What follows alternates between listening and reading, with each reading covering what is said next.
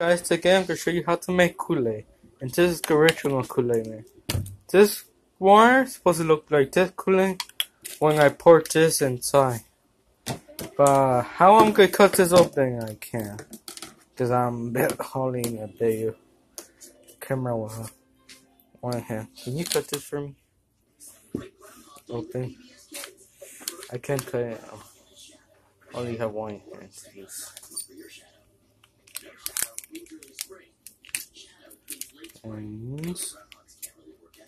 Thank you. Thanks, Anna. Now, this is how you make Kool-aid.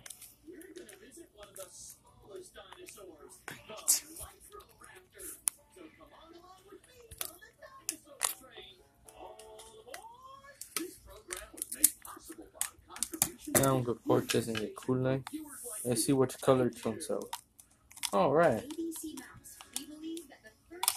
Now, where's the cup? The top. Now, we have to shake it for it to look the same dark red.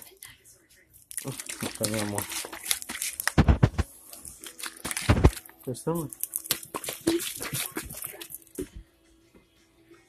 It almost looks the same color.